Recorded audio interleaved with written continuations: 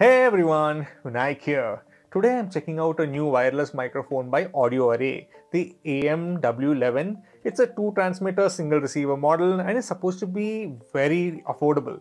So let's check it out and see if it's worth the price and if it will give the more expensive models a run for their money.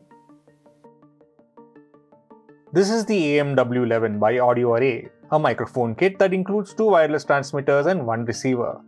Omnidirectional pickup pattern, long distance transmission, and clear sound. We will be testing these. Audio Array branding on the side, quick specs on the back of the box. We have a manual within, quite informative. I love the hard case included. This will keep the microphones much safer. Opening it up, we have 2 wireless transmitters and one in the middle is the wireless receiver. 2 wind muffs are provided. Here's a closer look.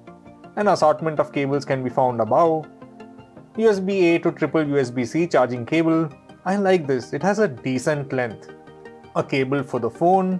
Your phone should have a 3.5mm jack to be able to use it. 2 lavalier microphones are included, one for each transmitter. Camera audio cable which is 3.5 to 3.5mm.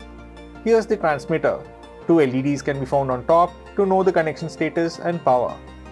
It has a built-in mic and a 3.5mm port to use the included lavalier mic or even your own. USB-C charging port can be found on the back. The transmitters both have the same design. Here's the receiver. We have the Audio Array logo on top, USB-C charging port on the back, output and headphone jack. Output would connect to your camera. The headphone jack is for the cameraman to monitor audio levels using a headphone connected separately. We have the plus and minus buttons to increase and decrease gain, and a power button is present at the end. When powered on, we can see the small display here, which displays the receiver's battery level in the center. The transmitters are not yet connected, so we have the battery levels displayed as empty. Let me turn one of the transmitters on. It connects immediately. Here we can see the battery level of the transmitter, connection status, and also the audio level, which is the small line under TX2. Turning on the other transmitter, it connects as TX1. We can change the gain on the receiver as per the audio levels. If it's peaking, we can reduce the gain. Here's how the transmitter looks as compared to the Rode Wireless Go. Similar in size, but the Audio Array has rounded edges and feels a bit lighter. Here's the power button. The Rode's button has a more rubberized feel. Here's the microphone, a 3.5mm jack, USB-C port, quite similar except for the rounded edges. We have this clip which allows mounting the receiver onto a camera's hot shoe or even clip onto a shirt if using an external recorder. We can also charge the devices using a power bank using the USB-A to triple USB-C cable provided, making it easy to keep them charged up on the go. So when you have 2 wireless transmitters, you can conduct interviews more easily. So this is now transmitter 1, this is transmitter 2. Just give the transmitter 2 to the one being interviewed and you have one for yourself.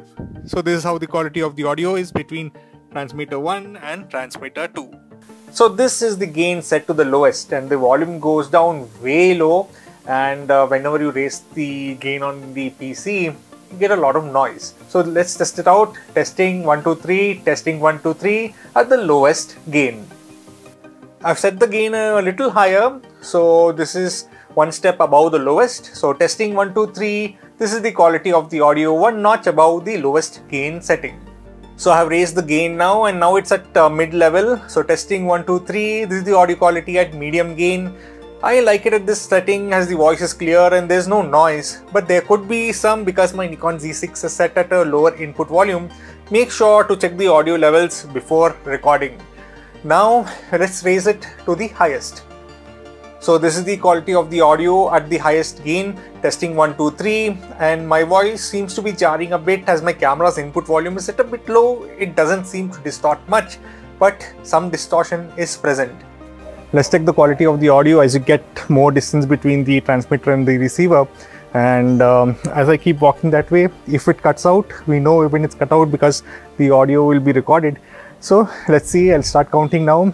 1 2 3 4 5 6 7 8 9 10 11 12 13 14 15, 16, 17, 18, 19, 20, 21, 22, 23, 24, 25.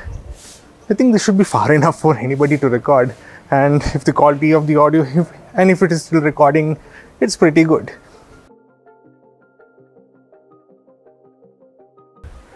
The audio gain is set to medium for this camera specifically, but if it was on the Nikon, it would have been set lower, and it should be sounding pretty good.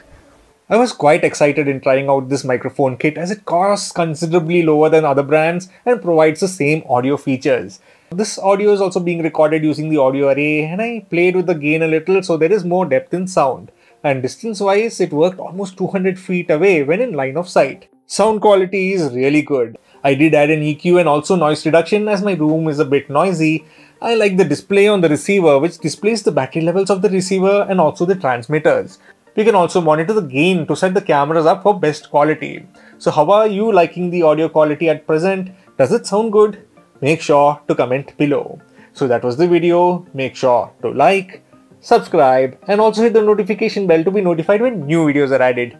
Thank you for watching and see you all next time.